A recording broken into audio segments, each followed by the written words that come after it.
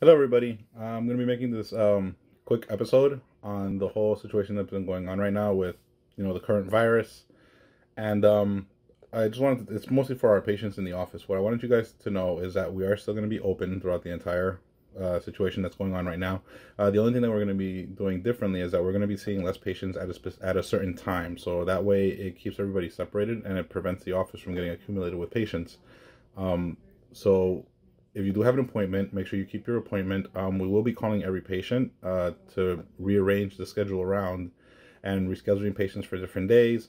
It is extremely important that you take care of your oral health, even during the current situation, because you do have bacteria in your mouth and you want to get rid of it as soon as possible to reduce the chances of getting anything else.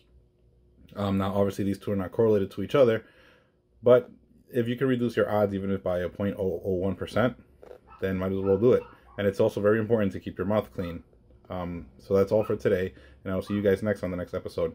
And as always, flourish and prosper.